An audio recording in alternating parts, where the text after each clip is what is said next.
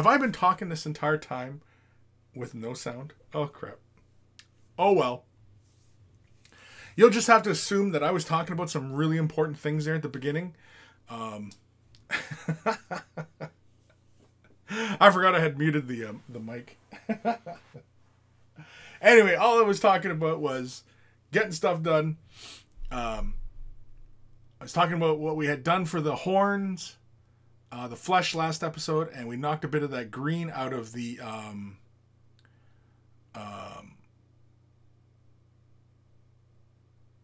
axe head. I can see sound. Seems to be no audio on Twitch. Say what? I'm going to assume you can hear me now. Can I hear me now? Let's see here.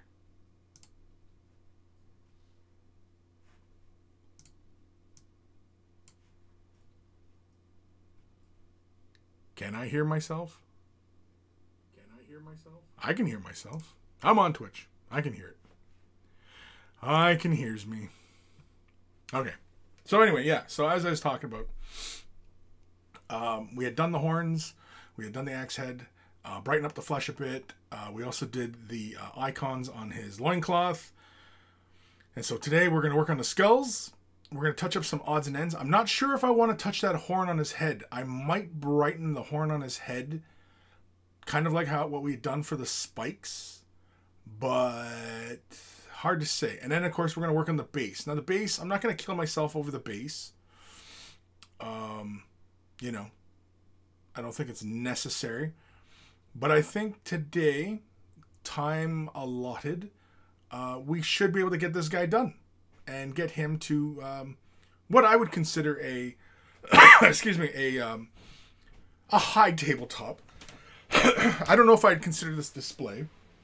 It might be on that boundary, but so we're gonna work on the skulls, and for that I am going to grab a color that I like to use for skulls, which is, where is it? Well, I guess we could go in with some Ushabti bone, but I want to start off with something a little bit more substantial than that. Oftentimes for skulls, I often start off with Rakarth flesh. Just because it's a nice, even, solid color, and it sits on the surface well. And if I wanted to go with contrast, or you go with shade washes, or what have you, you know, it'll sit right on top of it, and it just, you know, it still plays within, you know, the realm of browns and light browns, and, you know. So I'm going to grab a little bit of Rakarth flesh, slap a little bit onto my palette.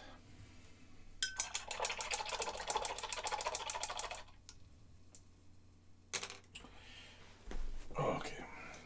We all good? We're all good. Comfy? Comfy. Yeah.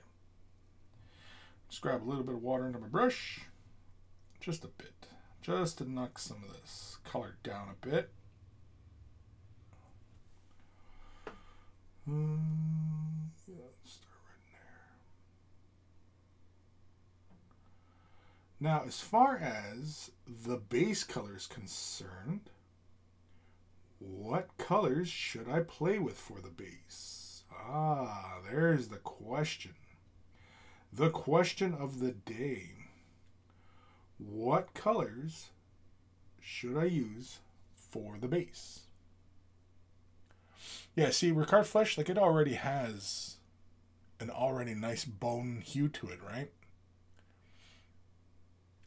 That's why often I pick it.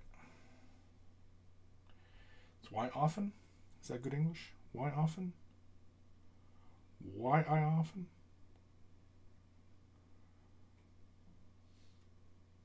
Anywho's.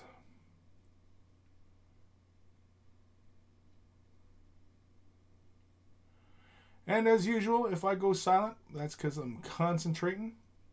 I'm using all my brain power to apply this paint. I need to move my camera because I don't think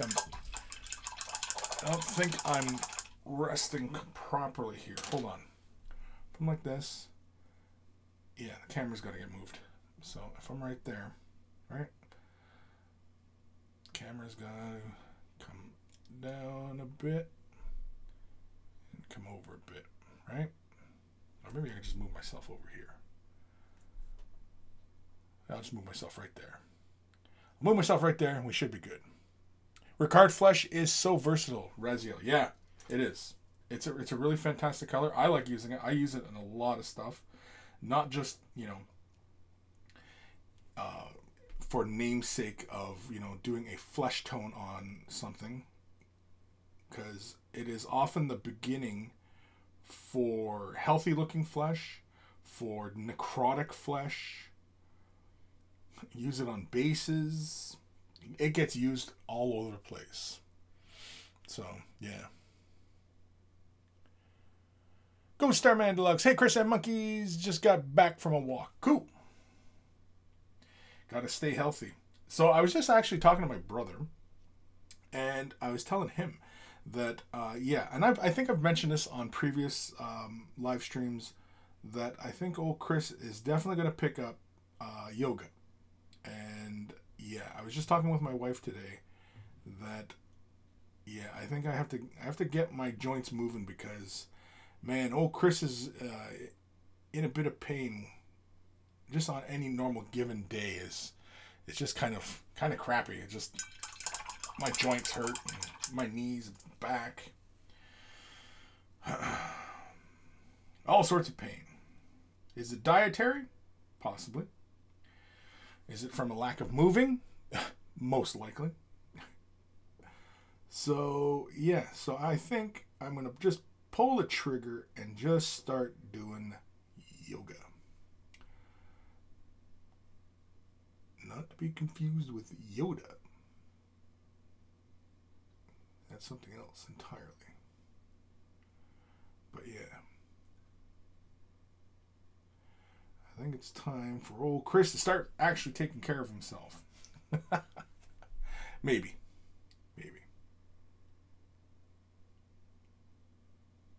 Possibly.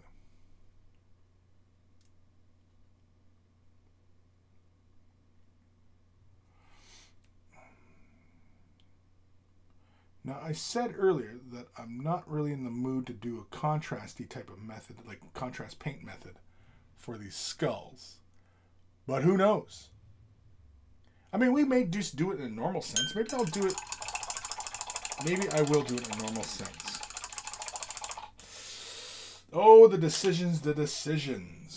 You know what? Okay, well, while that dries, I'm going to have a sip of coffee. Heretic Scott, howdy dooders. Howdy. Raziel, love your armor color. Yeah, I like it too. And you know what? Like, I don't know if I've seen any other Lord of Plagues painted in this similar kind of color scheme with coppers. You know, and browns work very well with Nurgle color schemes, so I don't know why there's not that many people working with coppers or even bronzes. Everybody always paints the armor freaking green. Like, come on, you're telling me that there's no imagination out there? There's nobody out there having any fun with this model? I've seen some with purple skin and blue skin. I thought that was really cool. But yeah. Ghost Starman Deluxe. Do yoga, you shall. Jedi Master Yoga on staying fit during lockdown. Do yoga, you will. Alright, let's grab. Where is my sepia? I'm going to use sepia. Because sepia is a lot of fun. What other color do I need? Oh, I'm going to need some Ushab T-Bone, some Screaming Skull, and probably some white. Let's grab White Scar. We're going to do these skulls. That's what we're working on at the moment, for anybody just tuning in.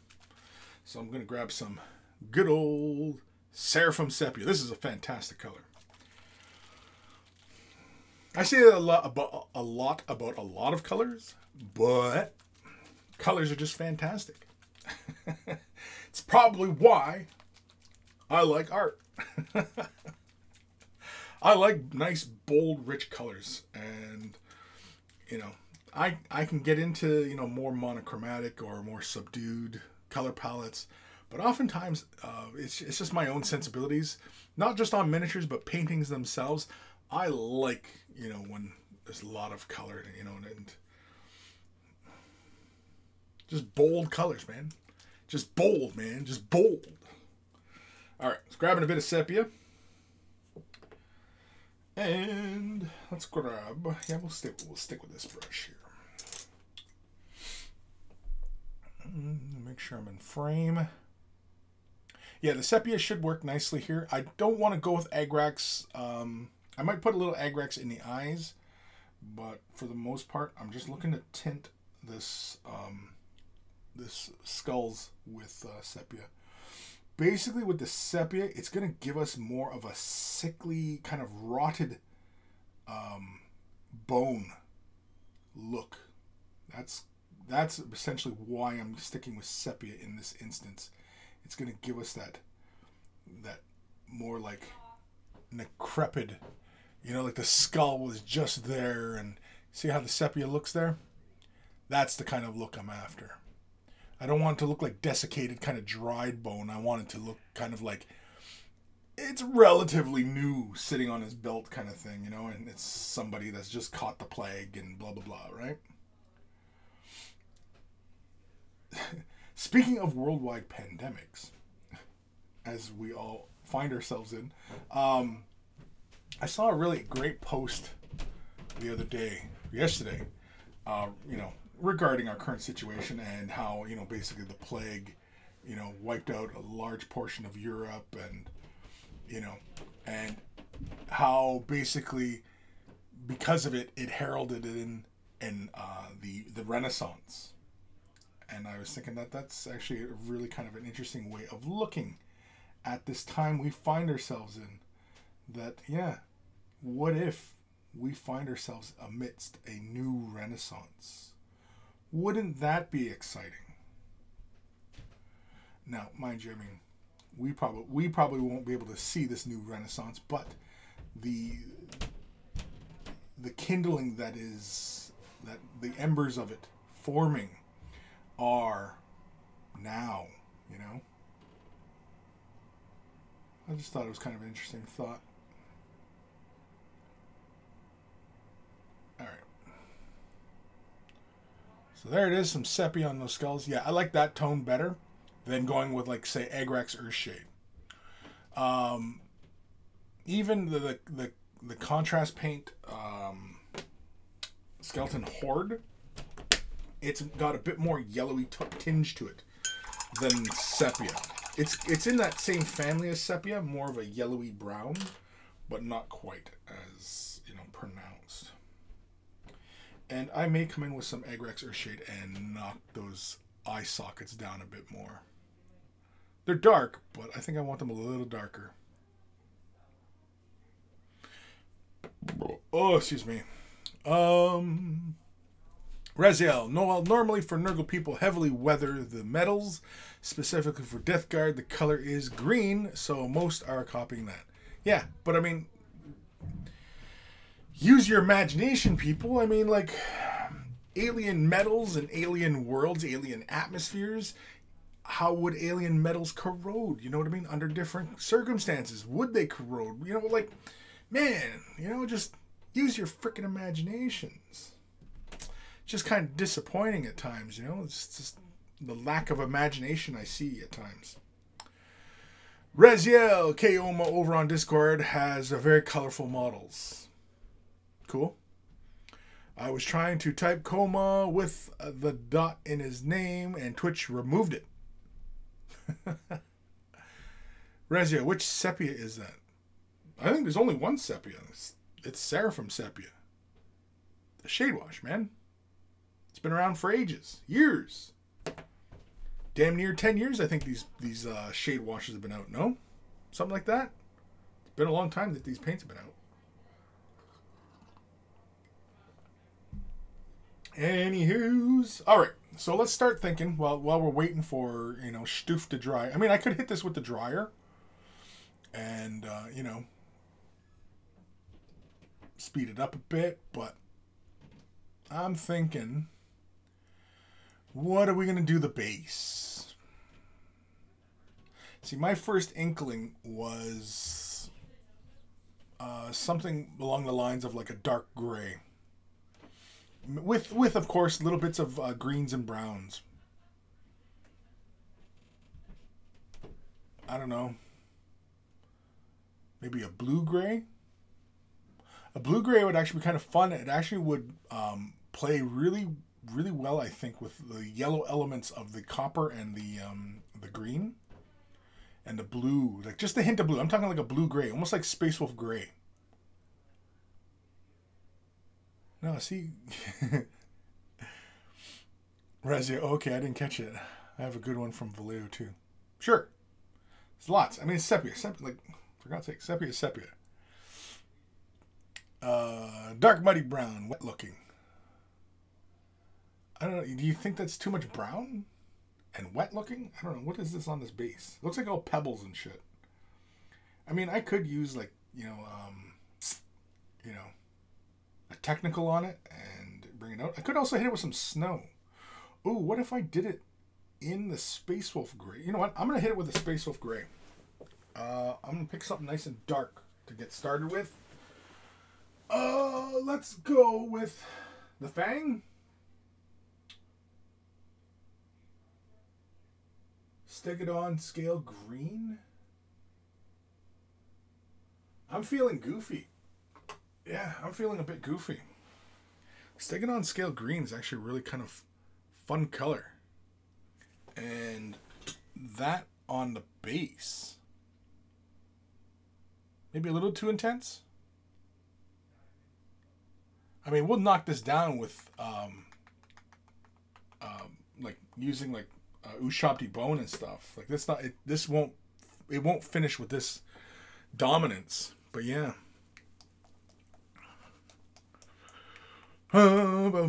Snow would be cool. Yeah, I think snow. I don't usually do a lot of snow. Do I got snow? I've got snow.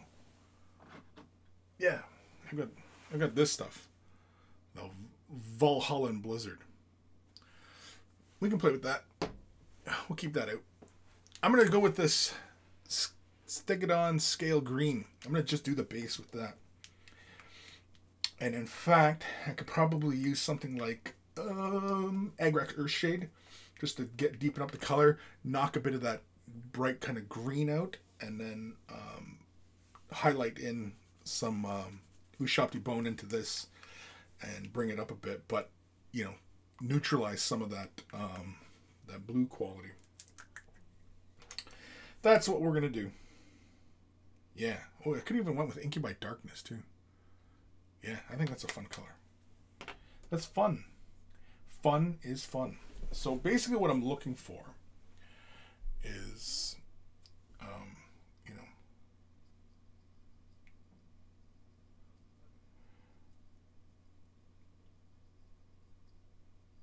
it's just a hint of a complementary to all the yellows, but not so on the nose, as it were, right?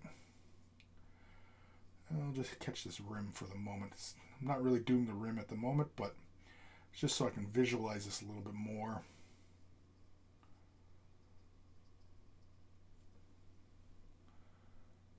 Yeah, see how it looks really intense right now, but don't worry, we'll correct that later. This is just the beginning. This is just the underbit.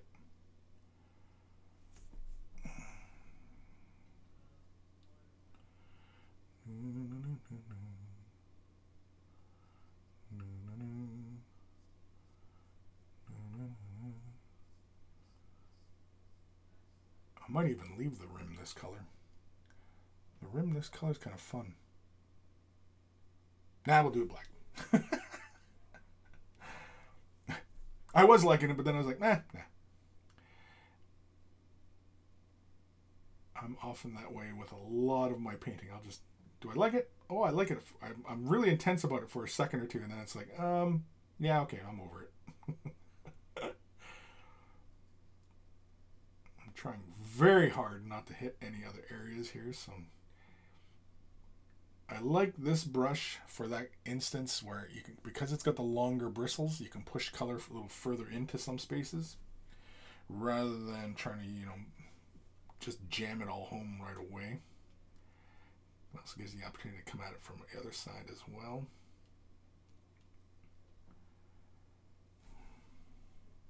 Could have thinned it down a bit more too, just to help it flow within recesses and such. Those are all possibilities. Could have done. Could have, would have, could have, should have. Painting is not about absolutes in that regard. That there are many ways to an end result. So, when you see something out there, don't get caught up in, well, that's the way it's done. Not really. For the most part. For the most part, there's other ways to do it. There's always alternatives. And not thinking of alternatives is only displaying a lack of imagination. And you know me, I don't like a lack of imagination. I don't like when, you know, people can't see past their own frickin' noses. Uber Tolucci, how are you today? I'm not too bad, buddy. Not too bad. Just painting on some miniature. Putting paint on miniatures is what I'm doing at the moment. Grab a little bit more of this Stegadon Scale Green. Man, I'm even thinking I might throw Ricard Flesh into it as the highlight color. I'm just kind of liking just that play of tone there. Anyway, oh, subscribe with Twitch Prime. Thank you, sir. Or ma'am, I don't know. I'll assume, sir. You know what, we're going to thin this down just a bit, because I'm okay with applying multiple layers into the base just to get this solid coverage. This does not have to be, you know, perfectly smooth, but I do want it to butt right up against details, so make sure here. In frame-ish. Yeah, there we go. It's flowing nicely. The paint must flow. Who else is excited for the new Dune movie? Is anybody out there as excited as I am? I am so looking forward to that, man. That is going to be good. I know it is. I'm saying it right now. It's going to be awesome. Well, it's part 1, so part 1 will be awesome. Who knows about part 2? Because part 1 of The Matrix was awesome. And then they freaking stank it all up. Don't get me wrong. I mean, the second part of Matrix had some really great scenes, but come on. Did it need to be made? No. And then, of course, there's like a new version of it. Good God. Good God. But yeah, I'm looking forward to Dune, man. I am looking forward to it. Uber Tolucci, I didn't know there was going to be a new Dune. Not Doom. Dune. D-U-N-E. From Frank Herbert. The novel Dune. There was a David Lynch film back in the 80s. There was also another version that was going to get made back in the late 70s. Of course, that one fell through. But yeah, and this is the latest. Well, then there was one adaptation created for the Sci-Fi Channel, which was really good. I kind of wish it had more budget for its effects, because that show would have really just... It would have been the whole package at that point. And, you know, but, yeah.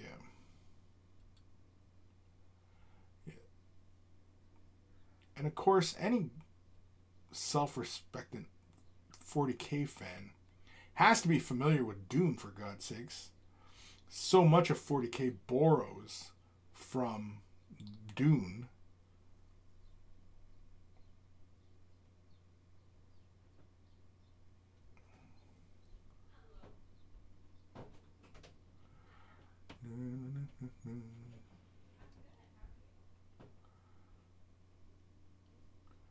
It's my daughter's birthday today.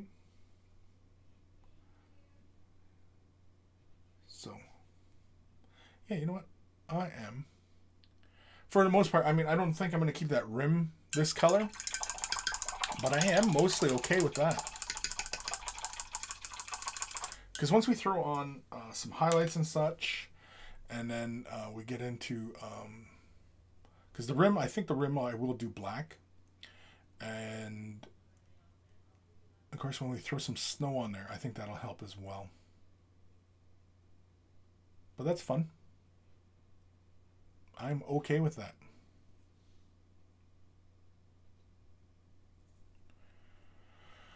Reziel, I'm hopeful. For the Dune movie? Yeah. For the Dune movie? Yeah. I'm excited. I'm looking forward to it.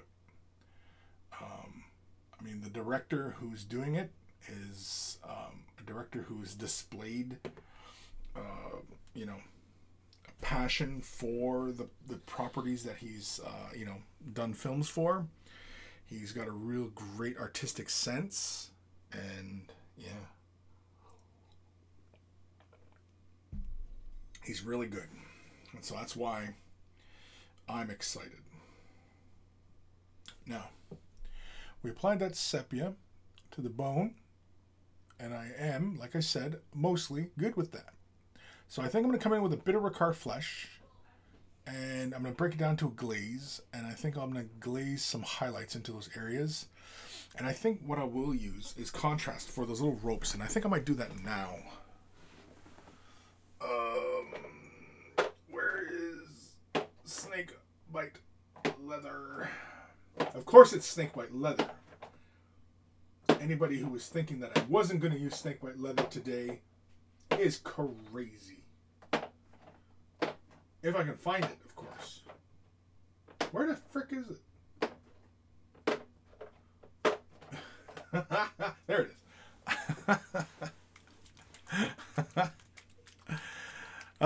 Uber Tolucci. Oh, Dune. I am excited, but the old movie is so good. The book has been on my list to read for you. Oh, read the book, dude.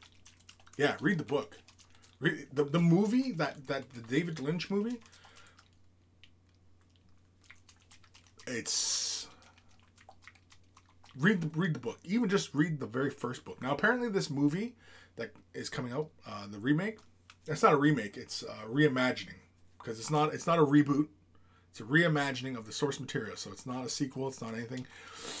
It's its own standalone piece, and I'm excited. And it looks good, and it's a two-parter, so it's already being made as a two-parter. Uber Tolucci, congratulations to her. Ghost Star and Deluxe, happy birthday to her. Yeah, I already wished her a happy birthday this morning and everything. She took off with her mother. I can hear them fussing about upstairs, so they're back home. Yes, they went out. Supposed to be staying home, but they went out. Uber Tolucci, I have 2 shelves of shame, one for books and one for unpainted minis. Well, honestly, now's the time. I mean, like, if you said, oh, well, you know, if I only had the time to get my models done or get reading done or anything like that, and you're not getting it done right now, then it wasn't time that was the problem. Right? So, right now, you got the time to get that stuff done. What else are you doing? Unless, of course, you're working still. Then if you're working, well, then ignore what I just said. I apologize.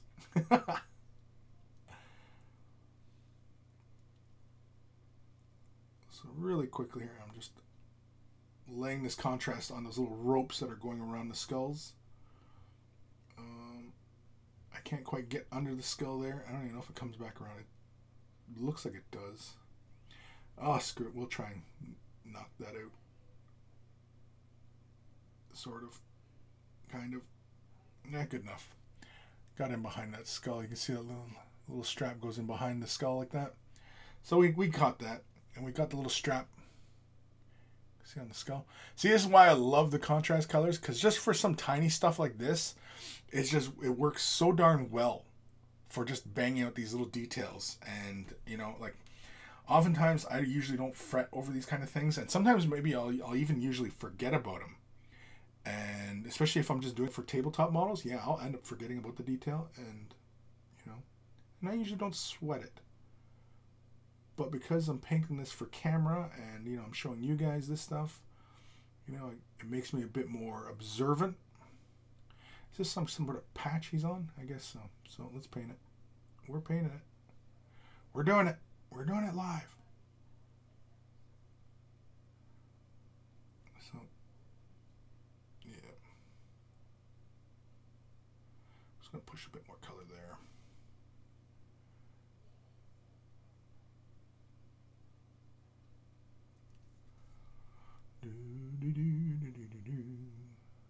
Yeah. Let's see there. I assume that's what that detail is. It's like a little patch that's keeping the skull on his belt kind of thing. It's like a little clasp. It's like a skull pouch. Is that a thing? A skull pouch? I don't know. It is now. But it's a skull pouch. Just going to deepen it up a bit more. Just hitting with some more contrast. Just because it's such a large flat area. Large. It's a tiny, it's like only a couple millimeters, but it's, you know, it's large. It's just huge. There we go. Yeah, see, that's why I like contrast. See, we colored that area. It's got an edging around it. It's got a little bit of high points, got some shadowy points. Like, for God's sakes, people. Okay,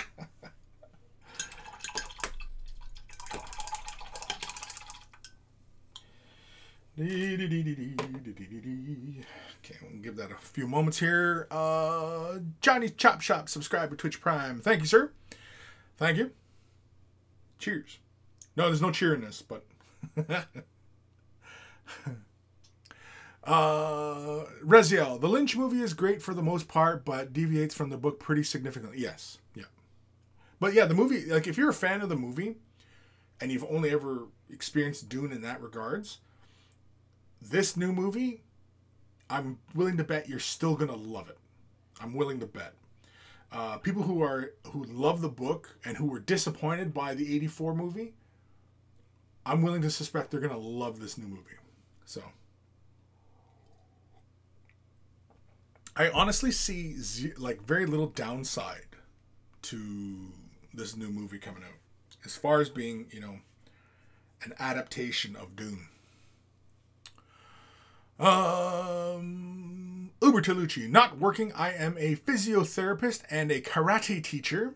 So just hobby for now. Working on some projects for my 1,000 Sons. Have you posted pictures of your 1,000 Sons? I recall seeing 1,000 Sons. Was that you that sent pictures in?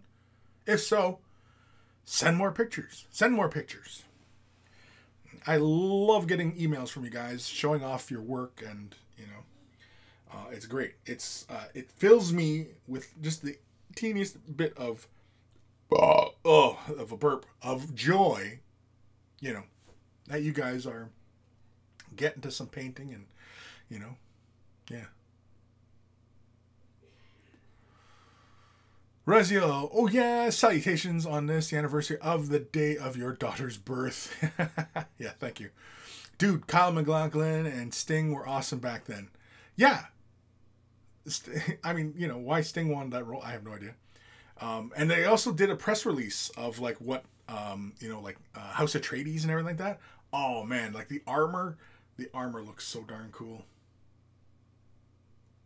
I'm excited. Like I said, I'm excited for this movie. I'm excited. It's not often I get excited about, you know, upcoming movies. I'm usually not one of those folk that, you know, jumps on hype trains too often, but yeah. This one I might get on the hype train for. Uber Delucci, don't remember, but I will send some. What's the email? It's chris@wayofthebrush.com. Just go to wayofthebrush.com and you'll see a link for my email there. But yeah, it's Chris, K-R-I-S. Right? Don't remember how to spell my name. Raziel, the slow blade penetrates the shield. Alrighty, we're going to go back to some Ricard's Flesh. Slap a little bit onto my palette. I'm going to thin this down with just a bit of medium.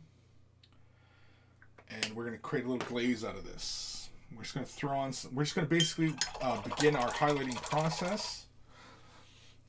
Wait. Grab a little bit of some Lamian medium. Lamian. One of the two. Depends on how you say words. All depends. Depends. So we're just making a little glaze out of this. It's probably a little too heavy, but that's okay. No, that's okay. That's fine. Yeah, you can see it's quite a bit on my brush, but that's okay. I'm just going to basically start just doing some very quick little highlights here. I'll probably establish some high points like here. Yeah. Just follow the bone. The bone. Get the teeth. The teeth. All I want for Christmas is my two front teeth. Two front teeth.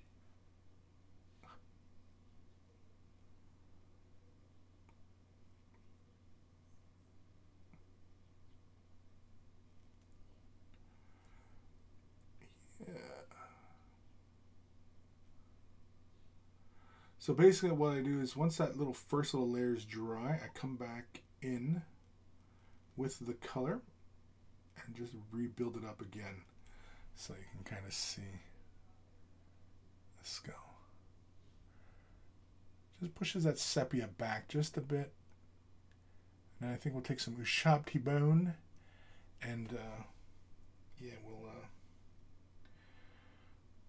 bring up a little bit more highlights in there. Just catching some of these teeth.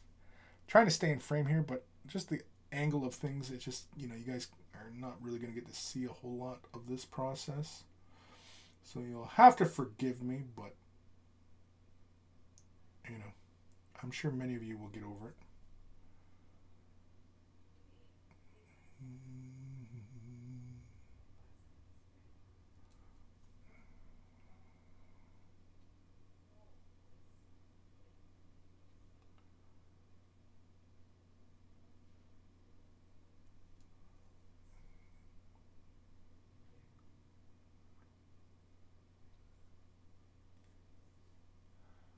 Like so.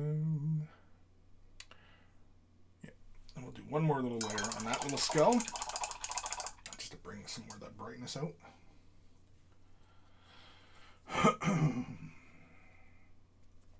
Thin it down, just a bit of water. Oh, too much water. It's okay. It's all right. So usually what I do is, if there's too much on my brush, just kind of like that. Then real quickly, I just dab it off on my paint rag. And you see most of it's gone right out of the bristles. Disappeared. Where it went, don't know. Don't care. And we're just going to quickly glaze this up. Just a final little glaze, just to marry some of these transitions together going on the skull. Like so. Yeah. A little bit more. I'm going to grab some of the pure color here. Put that right on that brow. Right on that eye socket. Yeah, just like that. Yeah. There we go. And let's come back in here. Let's put a nice sharp highlight right there. Close to the string. Just like that. Yeah. Starting to look like little skulls on his belt now, eh? No? Yeah? Ah, what do you know?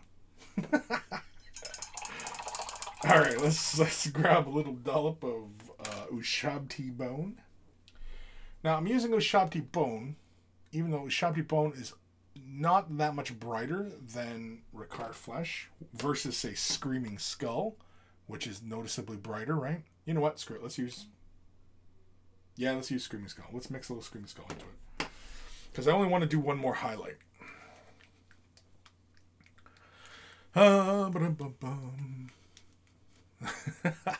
Rezio, making me think of Samurai Jack episode with the Scotsman. He's like, the castle of Boone. Of Boone. Alright. I actually never watched Samurai Jack, so I have no idea what the hell you're talking about. I have no clue what the hell that means. What that reference means. So one little dollop into the Ricard flesh. Just to... Yeah, that's the stuff right there. Yeah, I'm happy with that color. It's got lighter tone to it, but it's not the same. That's what I'm looking for. So all I'm going to do is just catch some of the brow, the teeth. I actually might come in with the teeth and do a little bit of white if I'm feeling silly. So let's go. Let's just catch the brow here. Just like so. On the cheek. Bit on the nose. The crest of the nose. The underside. And you know, yeah, we will catch the teeth. Just like that. A little bit of the brow. And, maybe just a little bit on the top of the skull. Up close to the rope. You know what? Yeah. Oh shit! Almost touched the wrong part. Yeah. Just something like that. And I'm mostly okay with all that. But again, you know, the when you're doing colors, right? Don't get caught up in the name, the brand, whatever. Just think of the pure tone and what you want to accomplish. And of course, the color in which you're choosing, you know, obviously you're going for a particular vibe, right? And, you know, just don't get caught up in all these little trivialities. What paint? What brush? These things ultimately don't really matter realistically as far as you getting miniatures done.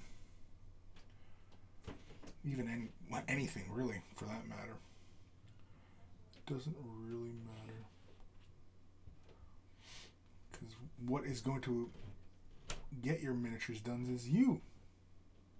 You're going to get them done.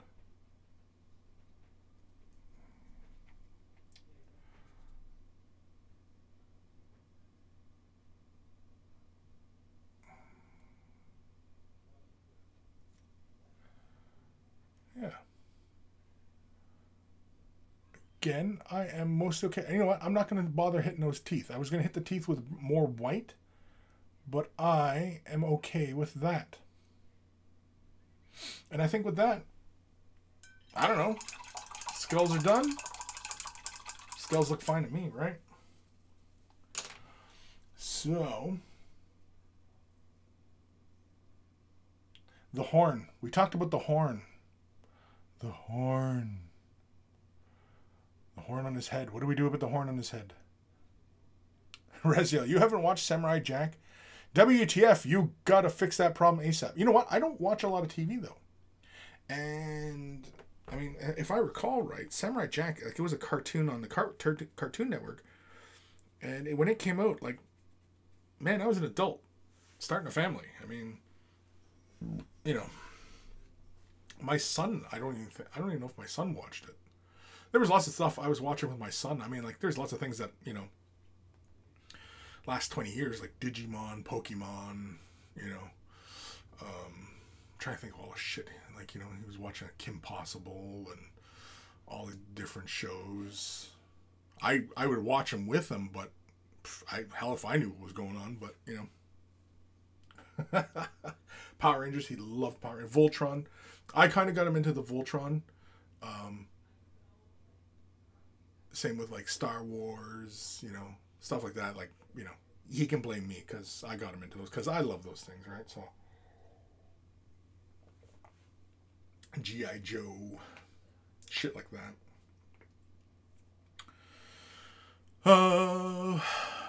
Rezio, well, I don't watch much either, but some stuff is totally worth it. Samurai Jack is more art form than cartoon.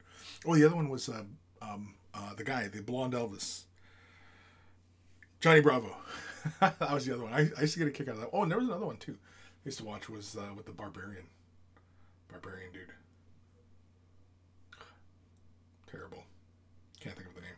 Anyway. Yeah, those ones. But yeah, there's a lot of stuff I've missed that I'm not a part of. But I mean, like, I was busy. You know what I mean? Like, reading, painting, and working. you know? And like when my kids were small, I worked a lot of nights. And so I'd only ever see my kids when they went off to school, when they came back, right? And, you know, I'd be gone for dinner time, you know? So I only saw them for a little bit. So obviously, you know, I had to spend my time with them when I could, right? A lot of times on my days off, go and do something. Wouldn't sit around the house. Well, we'd sit around the house sometimes, but, you know, usually it was, you know, trying to get things to happen, right? And, you know, go do something, go here, go visit family, go, you know, doing, you know what I mean, doing stuff, not just sitting around the house. Not that I'm opposed to sitting around the house, because sometimes you need to just chill out, relax, and, you know, but, yeah.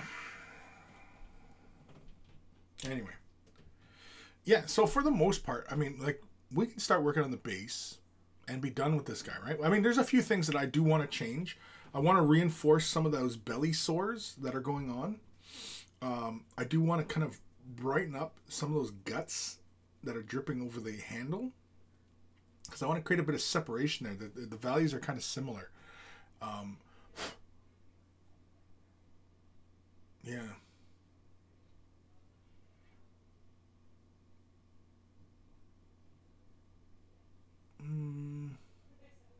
In the meantime, though, let's hit the base with something. So we use Stegadon Scale Green. We could use a color like Agrax Earthshade. I only have the gloss variety. I thought I had a regular matte variety Agrax Earthshade, but apparently I don't. I must have ran out at some point. Could use Nuln Oil. Nuln Oil would accomplish it as well. Or we can have more fun. We can have more fun. Oh. What if we took...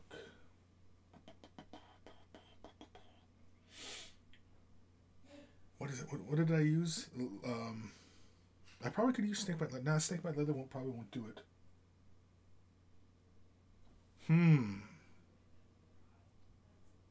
Okay, so Stegadon Scale Green.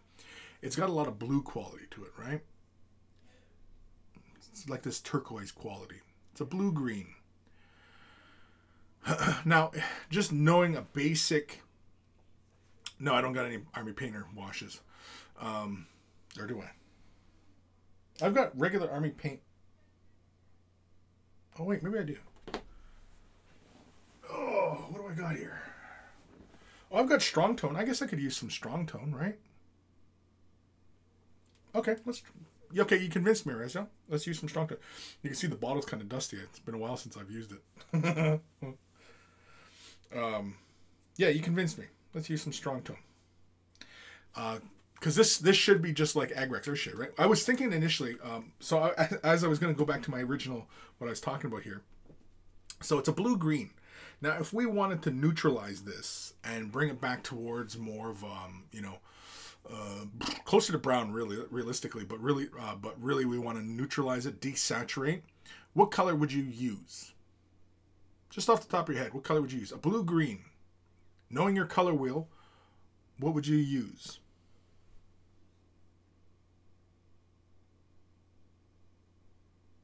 Because the fun one I was thinking of is something like Wild Rider Red. Using Wild Rider Red thinned down into a wash so it falls into the recesses, and then it should neutralize the color. You should still see green-blue points at areas, and you should still see orange-red points at areas, right? Red Gore? Red Gore, it's Red Gore. What's Red Gore? Is that a Citadel color or is that another color? Basically, I'm talking about an orange-red, right? Because if it's a blue-green, but it shifts very heavily to blue, so really you want to have more orange, right? So, yeah. But an orange on top of this would neutralize a lot of that color. Now, mind you, though, if you had that blue-green sitting next to each other and you had that red-orange sitting next to each other, to the eye neutralizes those colors. They don't actually have to. They don't actually have to, like, you know, sit on top of each other to neutralize each other. They can sit just beside each other, and your eye will knock that color saturation out. Yeah. Precursor to Citadel color to corn red. Oh, yeah. No, corn red. No. With this kind of, like, with a blue-green, right? Think of your color wheel. Blue. What's the opposite of the blue? Orange. Green. Opposite. Red. So you're looking for a red-orange to neutralize it. Anyway. And from that, I mean, like, that's, very, very minimal color theory, Anyway, we're going to use strong tone. I'm just going to go with just darkening it and knocking a bit of brown into it, right? Because this strong tone should have a brown quality to it. But yeah, I get the need for the orange tint as well. Yeah, well, because it's very blue. And if you want to neutralize that very blue quality of it, you got to use red orange. So that's why I was recommending it. But that's why the brown should be fine, because the brown has orange qualities to it, right? It has very warm qualities. So again, in theory, let's see here. Oh yeah, this is just like Egg Rexer shade. So I'm going to use the shade brush at my own peril. Do you know if this creeps into recesses? Or does this sit right on the surface like a normal ink? It's been a very long time since I've used this product. Hence the dust. Let's see. Let's have a look. I'll hit this. It seems to be flowing into the recesses just fine. Okay. I was asking because I was probably going to hit it with Flow Aid if that were the case, so that it fell into the recesses. But it doesn't seem necessary to do, so we will leave it as such.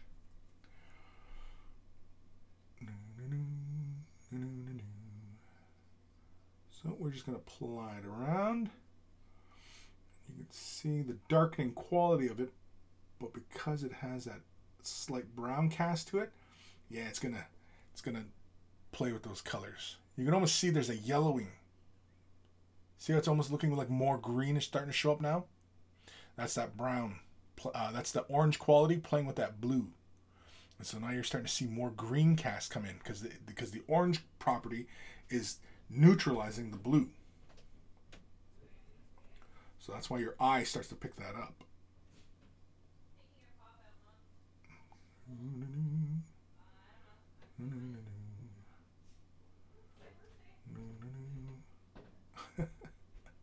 I can hear my daughter using excuses. It's my birthday.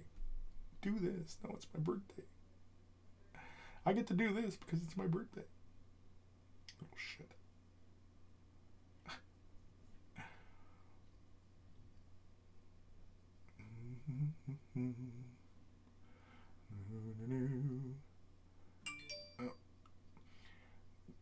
When applying washes, you got to be careful not to overwork your brush back and forth over an area, because you obviously will introduce air bubbles. It's like, it'll begin to foam up kind of thing, right? And you don't want that. You don't want it. You don't want it. And get everywhere? I think so.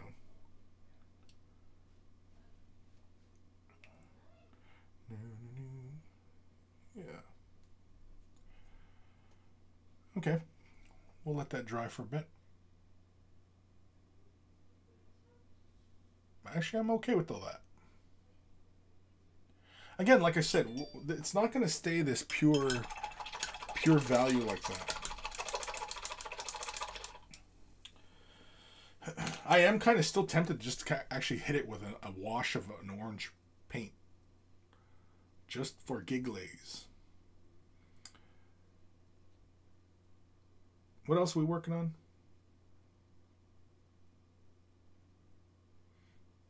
Oh, I was going to reestablish some color.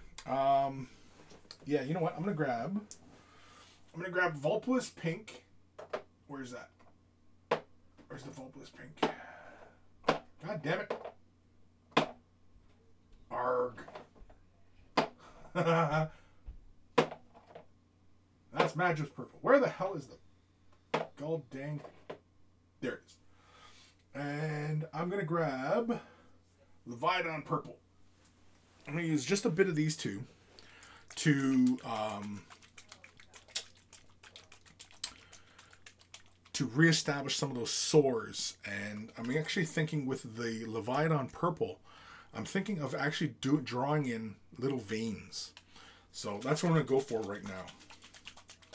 Just from some of the wounds, I'm just going to do just a couple little, you know, little Ys, right? Little tree branches, as it were. I think that's what we're going to do. Vulpus pink I'm going to use just around the sore itself, just to kind of re-redden the flesh. Just in those areas, make them look a little bit more irritated. And then with the purple, I think what I'm going to do is probably just create a little bit of shadow, but then I'm also going to do like some little veins.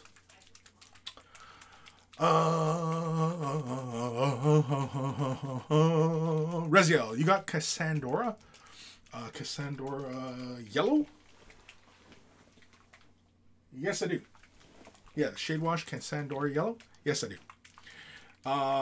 Would that work in this instance? I don't know, because it's a transparency, right? And I want more of an opaque color in that area.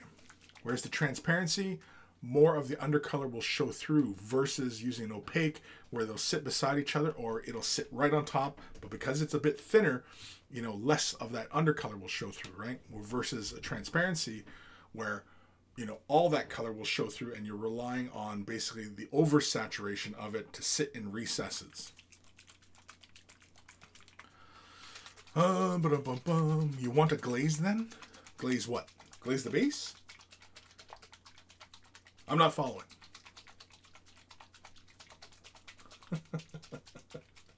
I'm not following you, Reziel. You're messing with me now. Sorry, I'm just giving these things a good mix. With these contrast paints, you always have to make sure that they are thoroughly mixed. Always. Well, that goes with any paint, really. And I'm still looking for a good paint shaker. I think I'm just going to pick up a jigsaw and I'm going to weld an attachment to the like a C-clamp. You know, those are little adjustable C-clamps. And I think basically I'm just going to do that. I'm just going to... I like that method, and it seems a little aggressive, but that's okay. Because I've seen the ones that just kind of sit on your table and they just... And I don't know. Like when I shake a paint, this is how I shake it, right? Like I hold it like I would like a C-clamp, and I just, you know, back and forth, I shake it, right? And to me, like you know, those jigsaws, and just attach a C-clamp and just, right? That's just, you know, I don't know. Seems more efficient to me. Okay, so let's go with some Vulpus pink. All right, we're gonna do some Vulpus. Hansel. I'm kind of tempted to thin it down, but I'll try it right out of the bottle. And all I'm going to do is I'm just going to touch around the little sores, right? I'm just going to hit some areas and just reestablish some of that meatiness in some of these areas. So I'm just grabbing just a tiny amount. Well, that's not really a tiny amount, but yeah. So let's see here. Let's get in.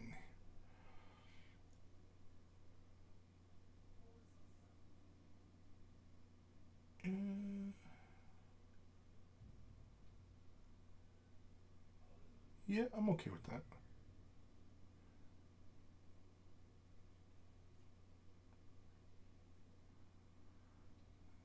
I think if I was thinning it down, I don't think I'd be saturated enough versus this, right? See, I'm getting just a bit of that lighter tone in there now.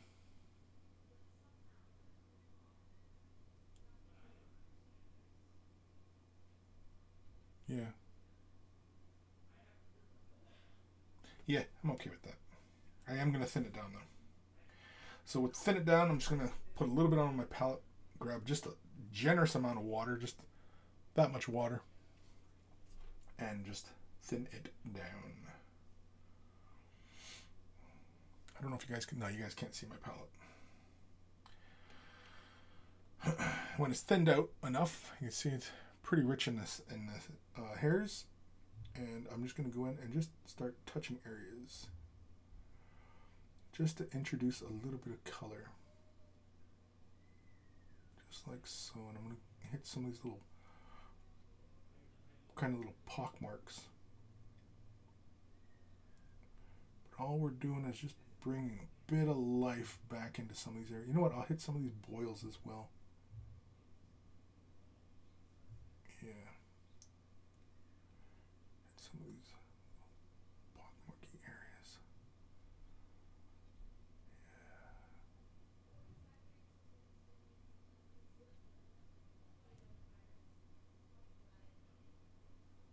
Get around some of these boils.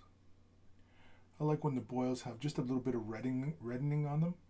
Just gives it more of that kind of pustule kind of feeling. Oh, shit. There we go. Just catching the underside here. It's like this little ledge inside the belly. I'm just getting color in there. Probably could hit it with a bit more saturation. But yeah. Yeah.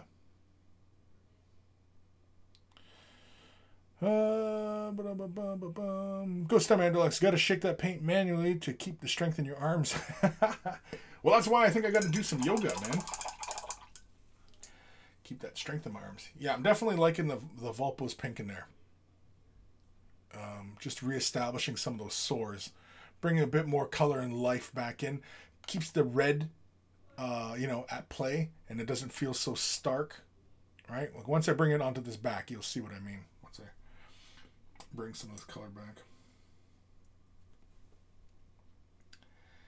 So I'm not applying it too heavily. Just going around. Oop, that's a little heavily. As I said, I'm trying not to apply it too heavily. I'm just letting it run the perimeter of the little wounds, as it were. I don't want to have it too heavy. But yeah.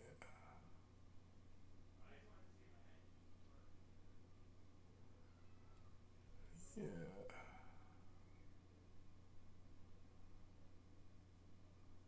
Of course, catching some of those little warts and such.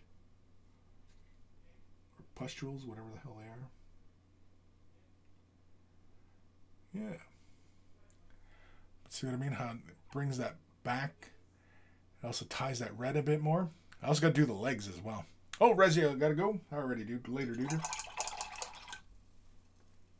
Lators.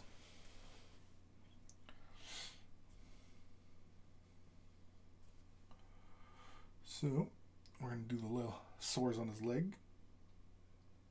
And we're just going to, you know what, for these, I will fill these in. Just because I hadn't initially laid any color in those areas. Again, I'm not too worried about some of these areas. I'm not feeling too precious about them.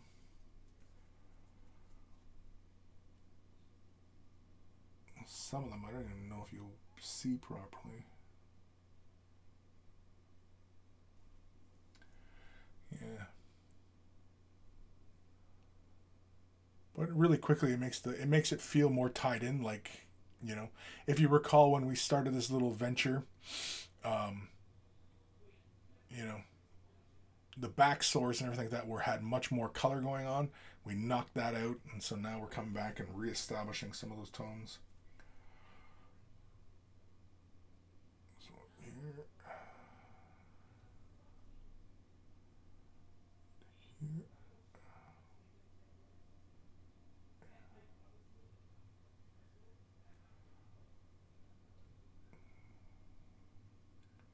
Just for giggles, I'm using this actually as a bit of a liner for some of these areas. Just to kind of create like the idea that maybe he's irritated around where his metal is touching his limbs. Something fun like that, you know? Oh, I gotta do the belly. His belly. His jiggly belly. These little pustules underneath as well. There we go. Yeah. Let's get a little bit more magenta going on in here. fact, we probably could hit that with a bit more. Now, see, with that now, you can see how the guts look more gut-like, more intestine-y colored, right? They don't feel like a little while ago, right, when I was talking about how those guts, I might have to redo those guts. I'm okay with how they look now, just because that the magenta tones, you know, help create that separation in those areas now. And the base is not quite dry yet. You can see there's still some wet points where it was pretty heavy. Again, I am still tempted to kind of hit that with an orange. Just knock more of that, or the red orange. We'll see. We'll see. I mean, once I start throwing snow around on this, it's probably going to disappear anyway. Oh, excuse me. What was the next plan? Oh, right, the purple. Purple. Purple, purple, purple. Purple. How long are we going? Hour 10. Holy carmoles. An hour 10. Boom, boom, boom, boom, boom, boom, boom, boom. Boom, boom, boom, boom, boom, boom, boom, boom, boom, boom, boom, boom. Boom, boom, boom, boom. Boom, boom, boom, boom, boom.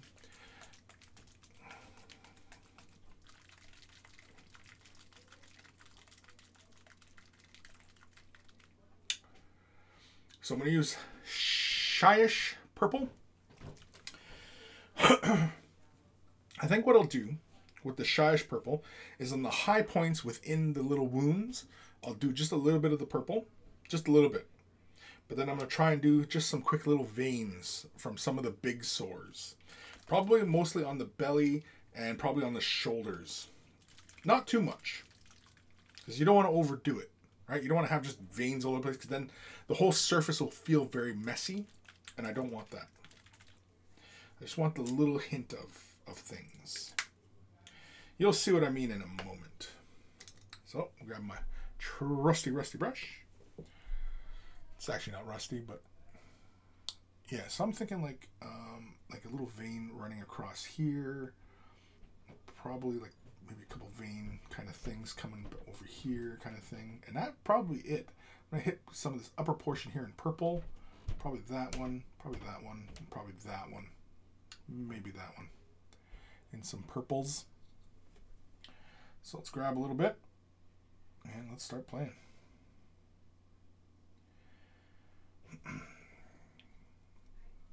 Now this is just to create deeper tone. I don't want it to feel too heavy with the pigment. Yeah. Just like that. Just that. It's almost like black lining, but I'm not using black, I'm using purple.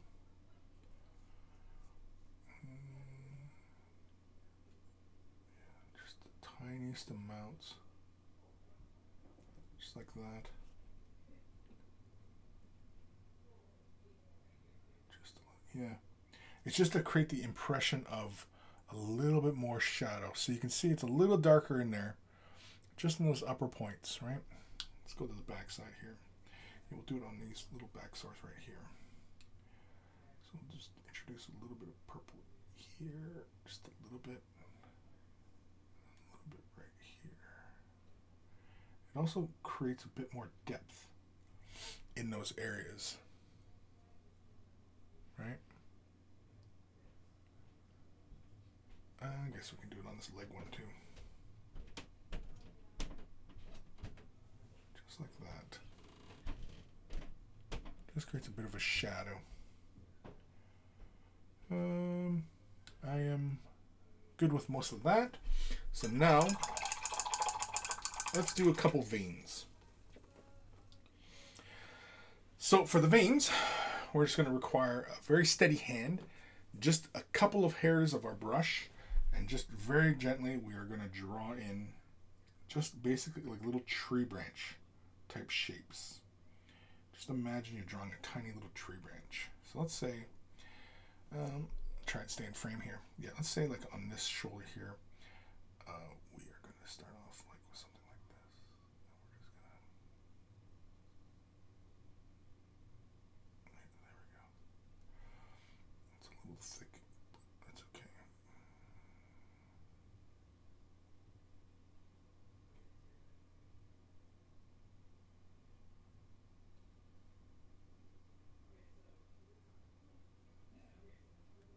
Something like that. See, it's just very, very minimal. I actually now want to come back in with some of the flesh tone and kind of marry that in just so it's not so saturated. That might still happen. Yeah, because it is pretty heavy. You know what? I'm gonna let's thin it down just a bit, just so we can get some more of the color showing through, the base color. Maybe we'll save ourselves having to reglaze some areas, because quite honestly, I don't remember what colors I used to highlight the skin with. So we're just gonna do, yeah, we're just gonna do something like this. Just create tiny little lines. It's a little too light, but I'm okay with that.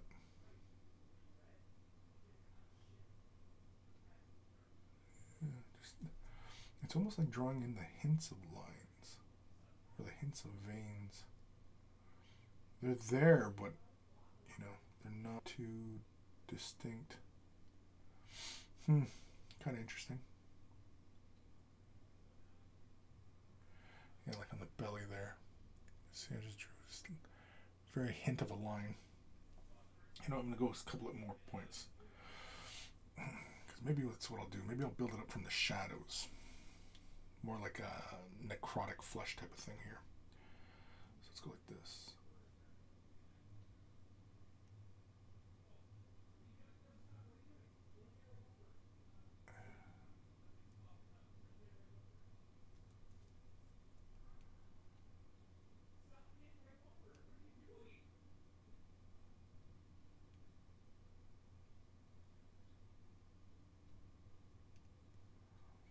Yeah. Just gives the skin just a bit more of a sickly like appearance. That's kind of fun. I'm having fun. Are you having fun? I'll do one from up from this elbow joint.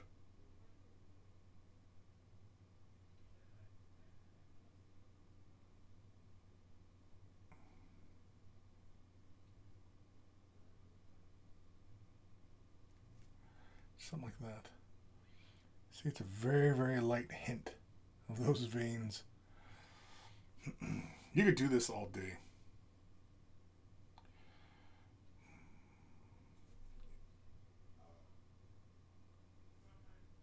Yeah, that's a lot of fun. I'm definitely digging it. I'm going to get some more pure color. Thin it down ever so slightly. I probably should use contrast medium for this, actually. I'm going to reestablish some more of these belly veins from the shadows.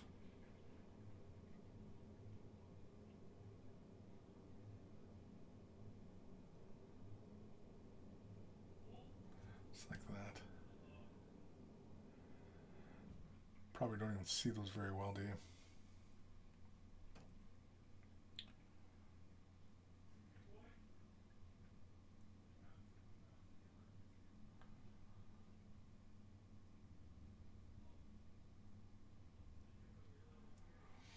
Yeah. I like that.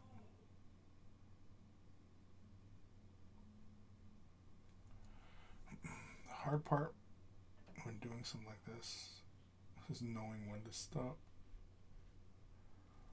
Sometimes it's hard to know. But yeah, that's fun. And fun is fun. You know, let's do one from his hip. Let's get this a little bit right here.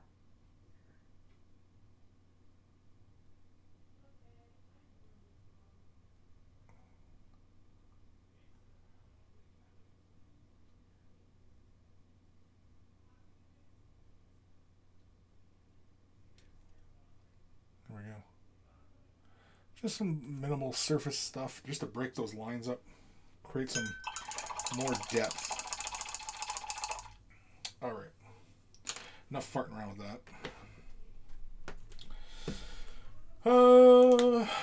Where are we on this drawing of this base? It's looking mostly dry.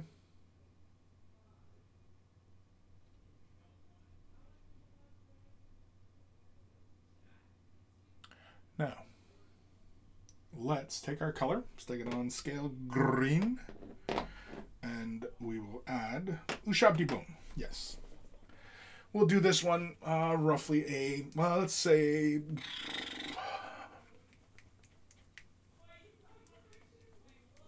3-to-1. 3 scaled Stegodon to 1 Ushabti.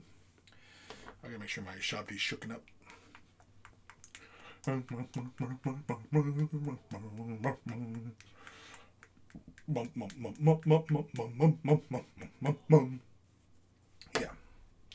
let's do that. So let's grab 3 little dollops of Stegodon. 1, 2, and 3. Okay.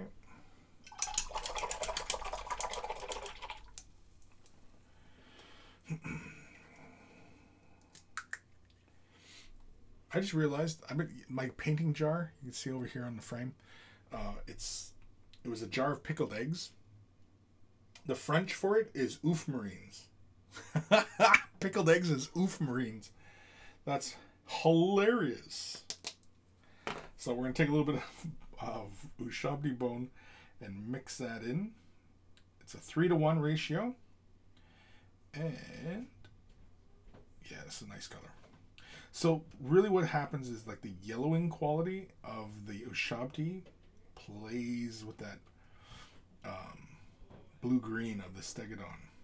It gives you this, almost starts to desaturate it. But it doesn't quite look like Dark Reaper, but it's somewhere in that kind of ballpark. And you know what? I'll really use this same brush because we're just going to quickly overbrush these high points on these areas of the model. We're going to be pretty deliberate. I think with the final highlight, I'll probably apply it by dry brush, but yeah. So I'm just going to quickly just catch high points and just apply this pretty. There's quite a bit of paint on my brush. Applying it a bit of an overbrush fashion where the brush is kind of saturated, but I'm just catching just the high points. So I'm just trying to keep a fairly light hand as I do this so that it's just catching high points. Yeah. See that color? Yeah, that's fun. So let's see if you guys can see this. Yeah. So we're just doing like that. So it's just a couple strokes. Try to maintain a somewhat consistent angle to your attack. You should be able to catch just those high points. Keep a light hand. Don't overwork the paint in too many directions because then you will end up just filling in areas.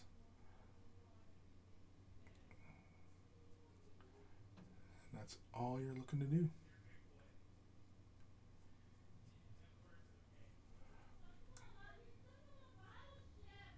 Oh, people are yelling at each other upstairs. Quarantine life. The quarantine life starting to get at everybody. Yeah, that's fun. I'm okay with that. Yeah, definitely the rim's going to go black though. We're going to take a little bit more Ushabti bone. Going for a bit more of a... What was it? 2-to-1? So this is more kind of like... Or no, this was a 3-to-1. So this should be a more... my fractions are way off here, but it's more like a 3-to-2. Mix that in.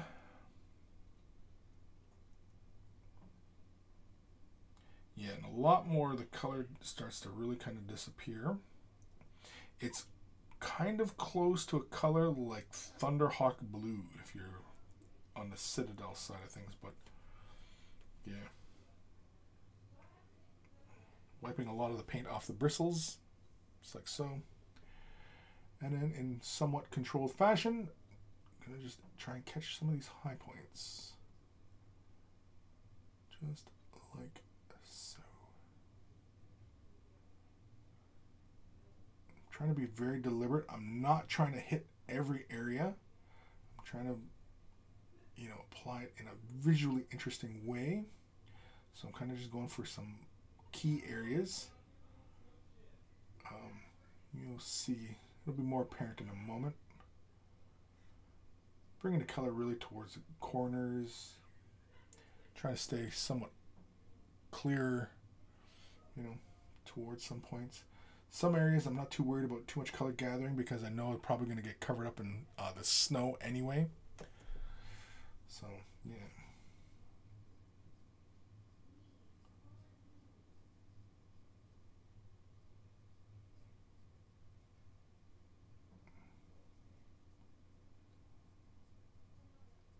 And I think we'll do one more highlight with this color. Just going to catch some of these little far-flung things. Yeah. Yeah. Yep. So rinse off. Greenleaf terrain. This guy, 3 bellows to the wind last night. Can't hang out with the leaf. Now look, all sunshine and lollipops all over there. Man, I had Rotten Ronnies last night. Holy shit. I had double quarter pounder and what was the other one? I had 2 burgers. I usually don't have 2 burgers. I had large fries and I shared McNuggets, a 20-pack with nuggies. Holy shit, I felt like shit. Holy moly. So now we're going, it's basically, I'm adding a bit more ushabti bone to the mixture. It's a bit more of a 1-to-1 now. And yeah.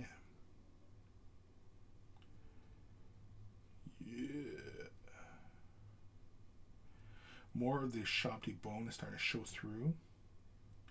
It's taking on more of a greener quality. Not quite, but you can see more of the green showing through.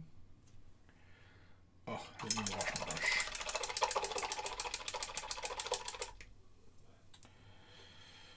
And yeah, dry this off really good.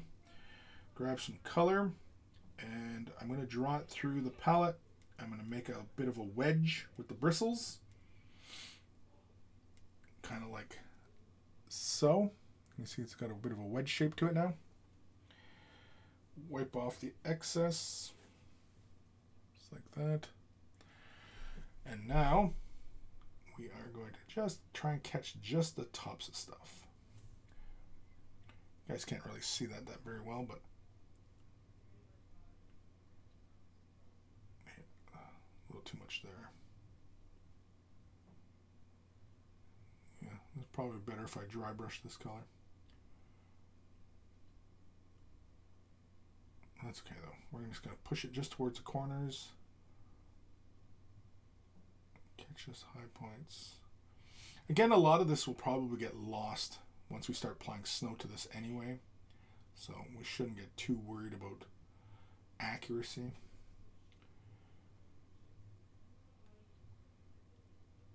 Yeah. But I am going to take some pure ushabti bone and I'm going to give this a light dry brush. Yeah.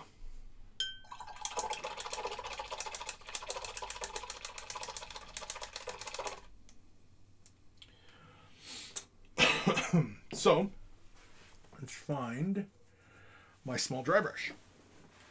Oh, there it is. This little beater. I'm probably due for a new one actually, but. And let's grab a little bit of ushabti bone. Go Starman Deluxe, living the dream. I don't know what that means. What do you mean? Grab just a little bit. Probably could use, what is it? The dry compound Tyrant Stone. I'm pretty sure is the same value as this. But I'll just use the Shoppy Bone because I got it in front of me and I don't feel like going to go grab my dries.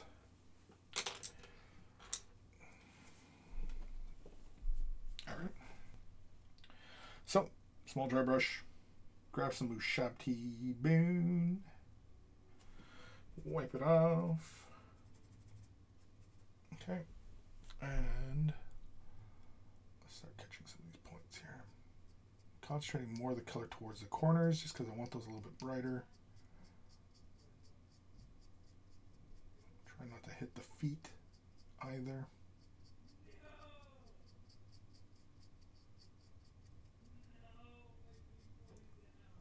Just like that. Yeah, I'm okay with that.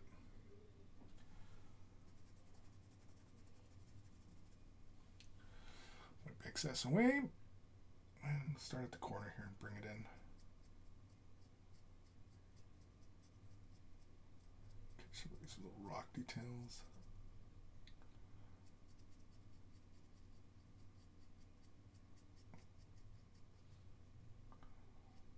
Go for this little corner here.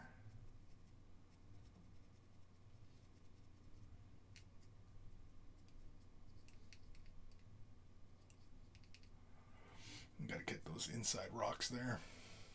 It's going to be a bit of a pain, but we'll get it. We'll make it happen. But yeah, I am mostly okay with that. I think I still want to knock some of that blue-green out. So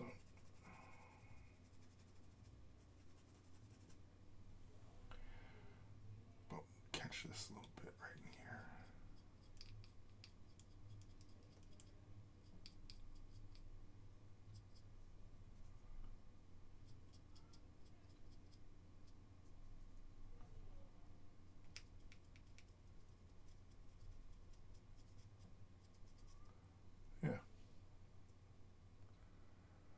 I am mostly okay with that.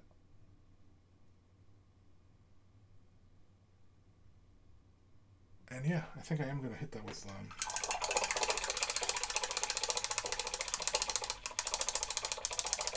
shade wash.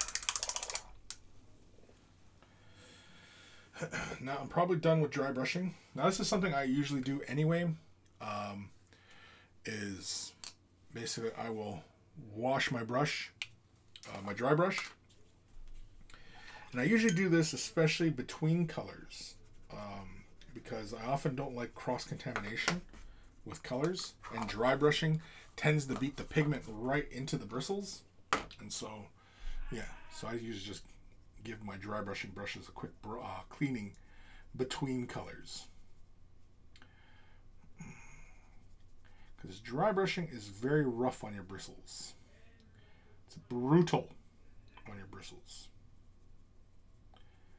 It does shorten the life.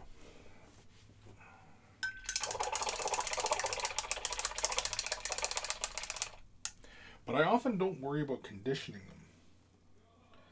I mean, I could, but usually I'm not. But there. Nice and clean. Ready to go again.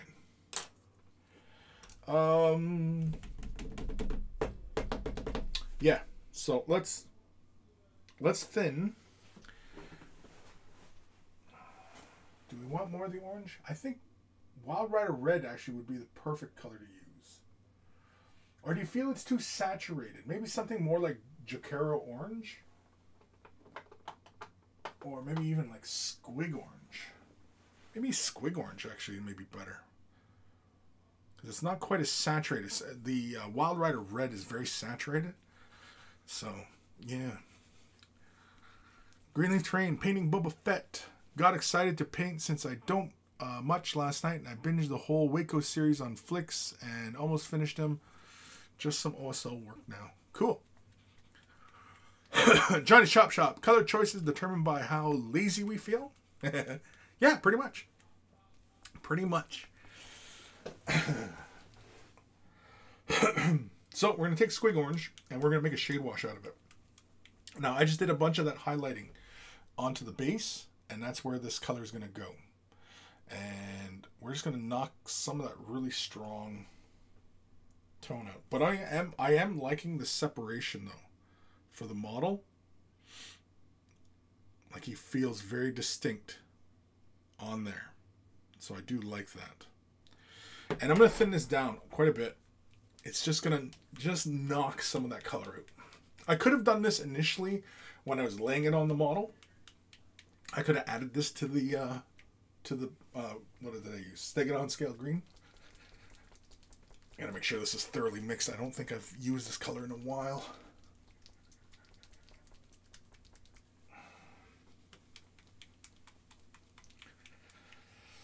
Oh, let's see here. Oh, it's fine. So, let's grab a little amount. Yeah, we don't need that much. Just that much right there. Put it onto the palette. Grab some Lamy medium. About 4 drops ought to do. And then a couple drops of Liquitex Flow-Aid.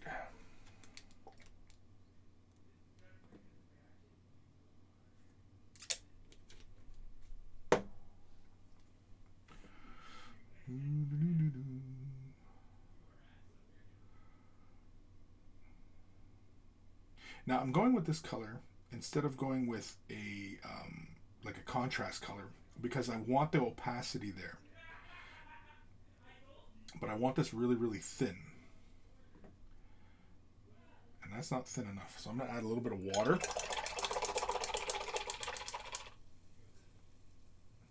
So I'm going to grab a very generous amount of my wash water here and add it in.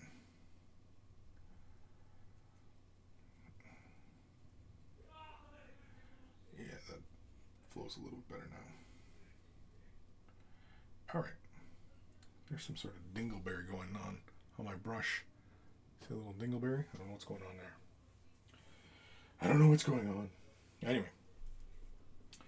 We will begin applying this now.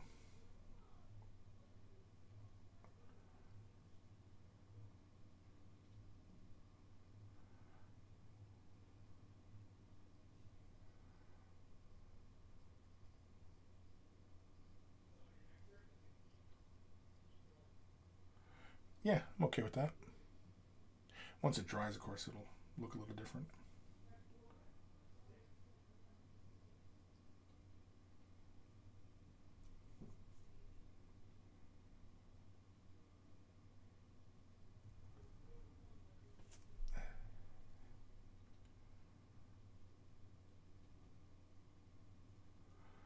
I don't want it too heavy in areas. Just looking to tint the surface. Just bring a bit of visual interest back in, right?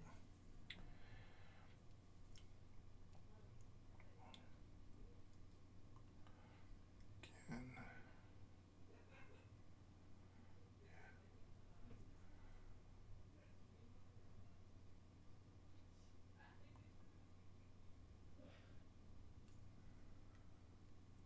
Just like that.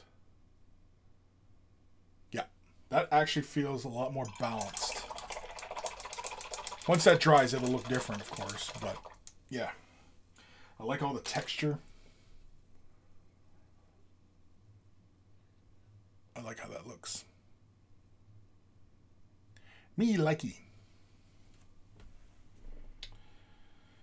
And because that's the only thing we're working on at the moment, because again, I'm still undecided whether or not I want to paint that helmet some more, like the horn. I'm still undecided whether I want to finish that.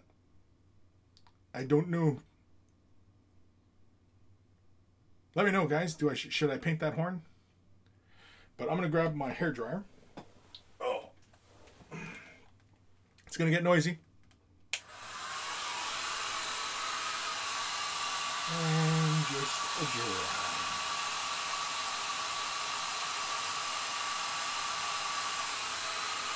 La, da, da, da, da, da.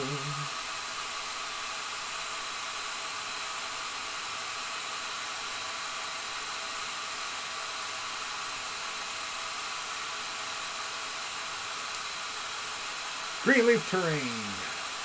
I might do General Veers tonight or the 2 Vaders I have for MWG Josh. Cool.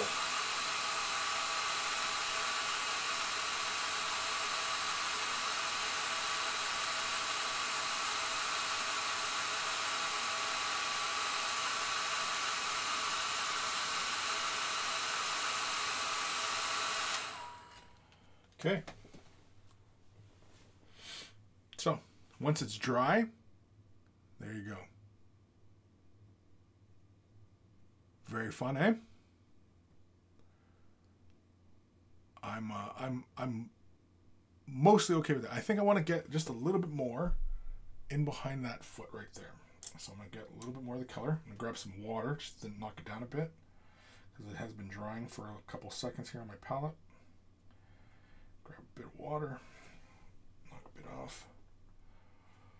Yeah, needs a bit more here. Let's grab some of that pure color there.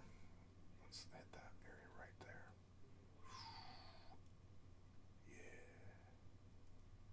Yeah. Yeah.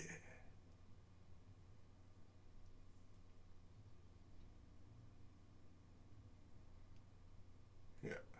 There we go. Oops. Yeah, so I put a little bit more in there. What it gives you almost is a rusty like feeling, right? So, yeah. But see how like in some of the areas in the leading edges, it's not quite as intense, and that's what I was looking for.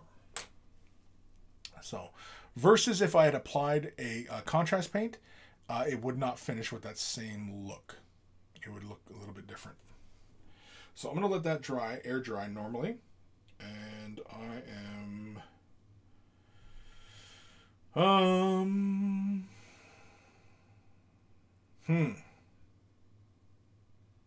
I am gonna paint that horn. I'm gonna. What did I do? Shit, what did I do for that horn?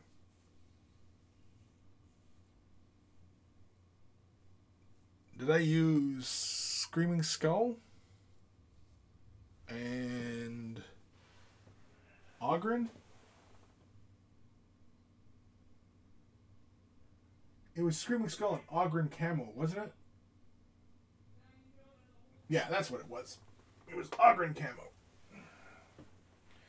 Yeah. Right? That's what we're going to say. We're going to say it was Screaming Skull and Ogren Camo. And we're just going to redo that horn.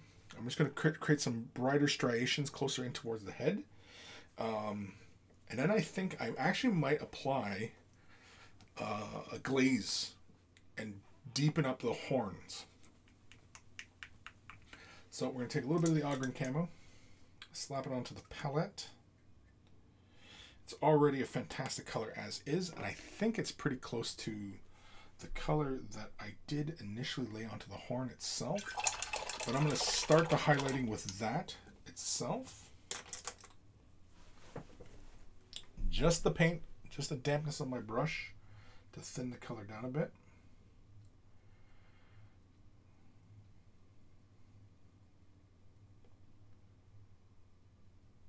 Yeah. And so I'm going to put the striations right into the helmet here. Let's start right here. Just butch up. Yeah.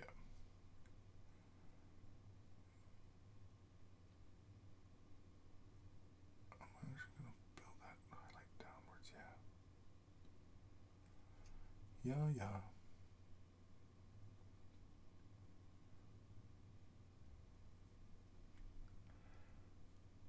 Just like that. Yep.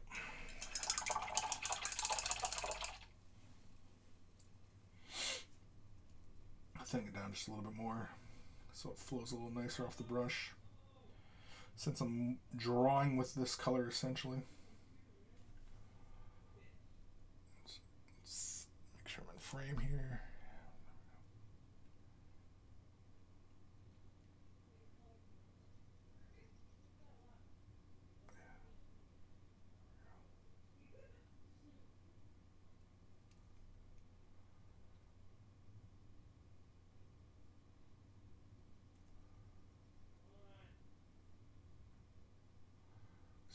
glazing there just to marry that up.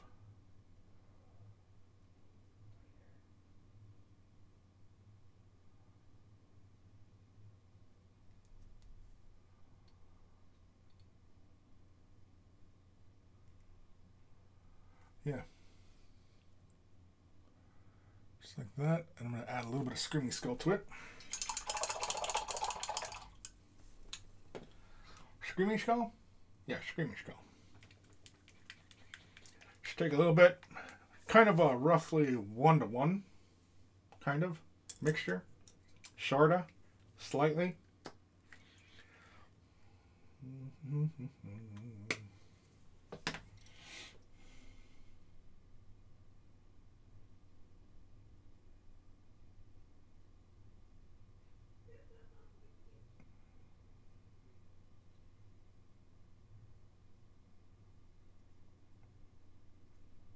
Yeah. Is that what I did last time? I'm not getting that same vibe, but I don't know. I could be wrong. All right. So we're going to build this in just a little bit towards the helmet, like so.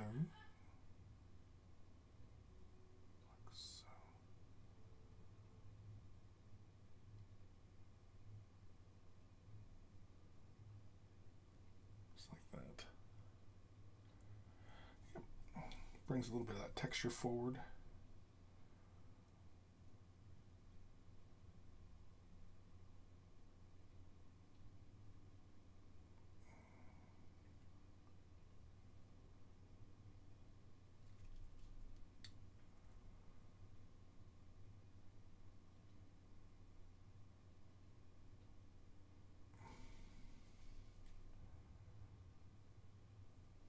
Yeah. Yeah, it's a little better. And then I think what we'll do is come in with some pure Screaming Skull. Where is it? There it is. And just lightly hit those points.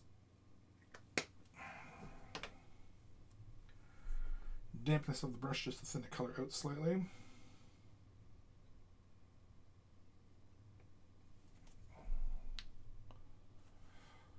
And just go for just the high points here. Actually, I'll do it away from the main hull. Yeah, we'll do it right on par.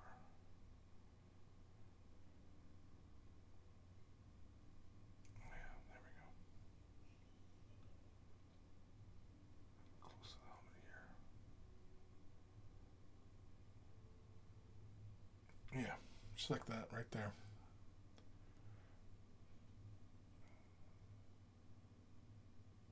Okay, that looks better.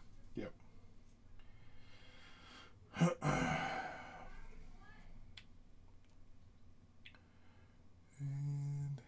not frame here. There we go.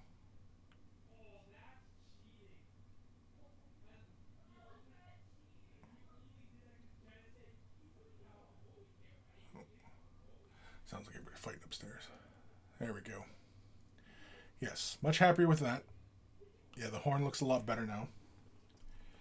We brought some more intensity of color there. Now I do want to bring a little bit more green back into that now. It does go from green to purple. I'm not sure what I was thinking at the time, but it's kind of fun. I'm still running with it.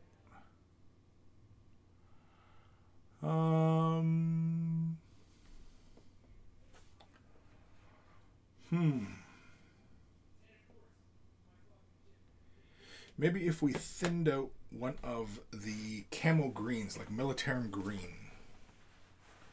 What if we thinned one of them out? Or, that's it, Plague Bearer. Plague Bearer. Now, Plague Bearer's got a fairly good amount of sediment built up on the bottom. You can see there, it's a bit brighter at the bottom. So we're going to have to shake this up pretty good. Oh, I'm out of coffee. What time are we at here? 10 minutes left of the broadcast. We're going to use Plague Bearer, and I'm going to hit the entirety of the horn in Plague Bearer. It should just bring a bit of yellowing and greening to the base, and then just build out. And it should sit on top of that purple just fine. If I really want to build that purple back out, I can probably just, you know, thin a glaze out and just, you know, hit it with a bit of purple again. Take some shyish purple. I don't even know if I used contrast colors initially when I painted this model. I don't think so, because I'm pretty sure I painted this model like years ago. So, yeah.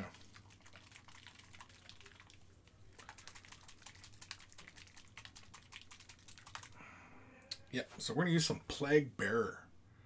Plague Bearer Flesh Contrast. This is the color. This is the color I want to use. I know it. In my bones. My bones. Yeah, I'll just use this brush here.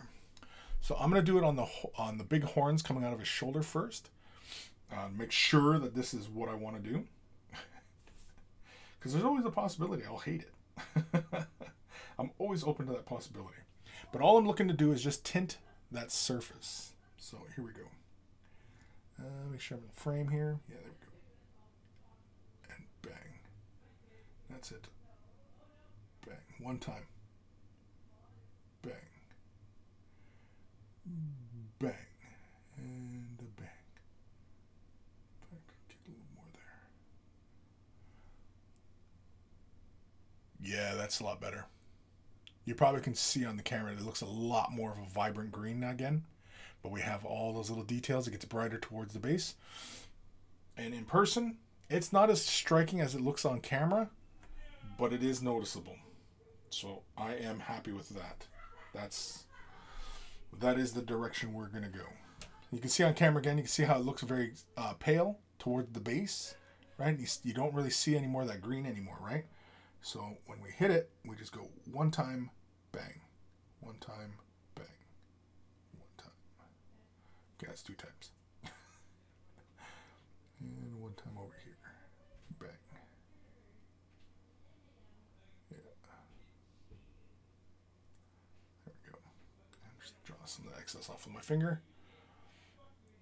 Yeah. That definitely is a lot better. I like that. So we're going to do it for the horn on his head as well.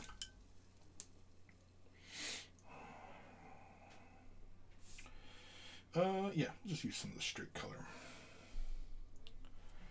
And we'll just go chop, bang, bang, bang, and bang. I'm actually not going all the way to the base with this color as I start the brush stroke, so a little bit more of that intensity does remain, but otherwise, yeah.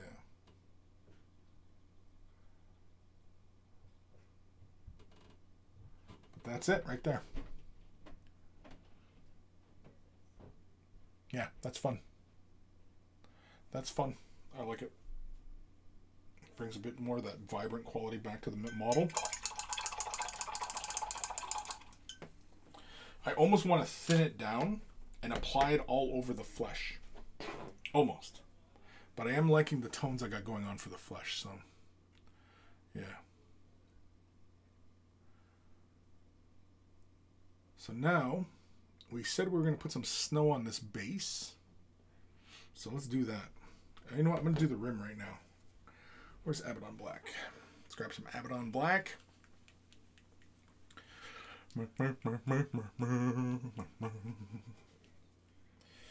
And you know what? I'm going to thin or knock down. See how the blue tack kind of comes up? Kind of interferes. So I'm just going to take my trusty rusty X-Acto blade. I'm going to push that tack down out of the way. Just so I can get at this stuff here. Yeah, just like that. Just pull it out of the way. Well, you guys can't really see that well. It's kind of bright, but anyway. Just move it out of the way. Yeah, there we go. Yeah, because you can kind of see the model's not sitting flush to the surface. It's a little raised. Anyway. All right. Abaddon Black.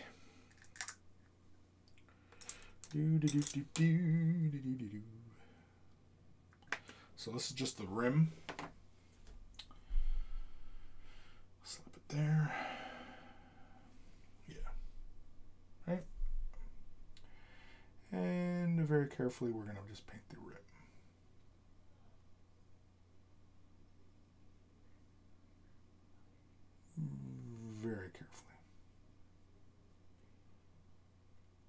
Try not to mess anything up. Just like that.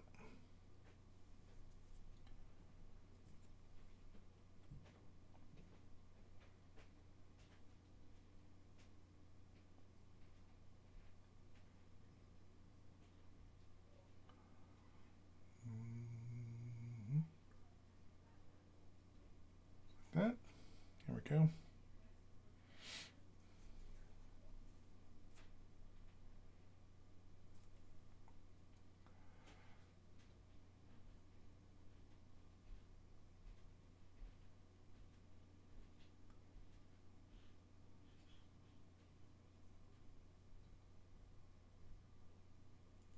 Go. Last edge.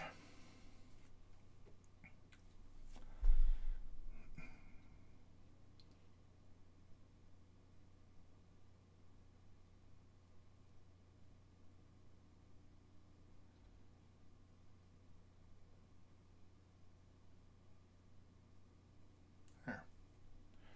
Bang. Right. Okay.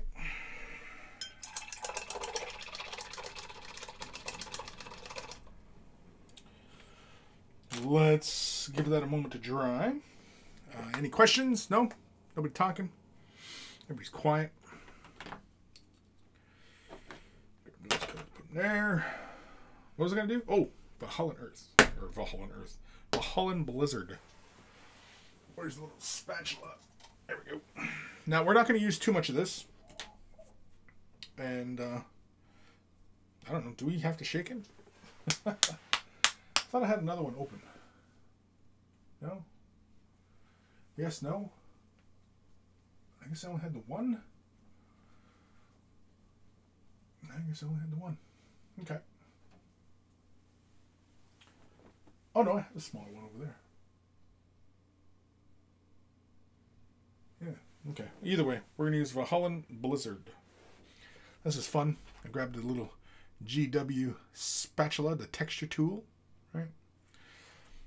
So we're just going to grab, we're not going to grab a whole lot, and we're going to be pretty sparing, because we just want like just a little, not quite a dusting, but just a little bit on the surfaces, on the high points.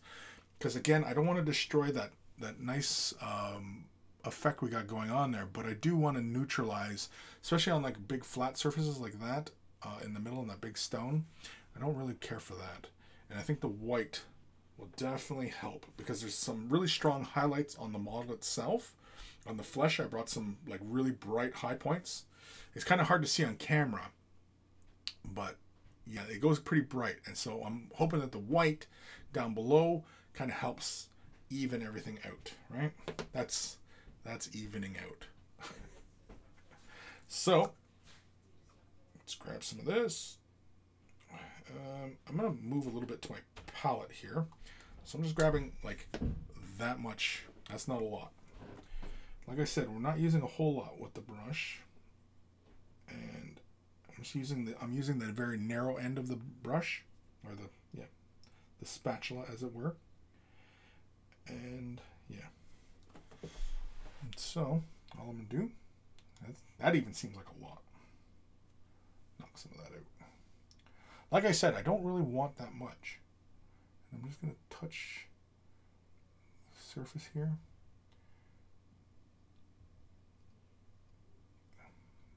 We're going to move some of this excess around. Again, not looking for a whole lot.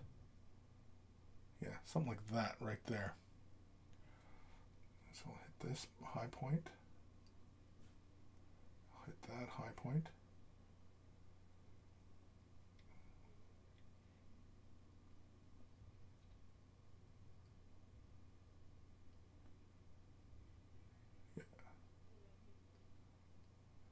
Very, very subtle, I'm looking for right there. Just like that.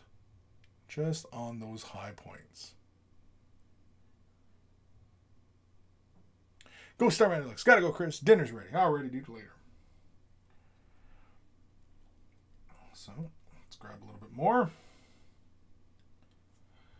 And let's move it over back here. Let's get some of this middle here. We'll throw a little bit there.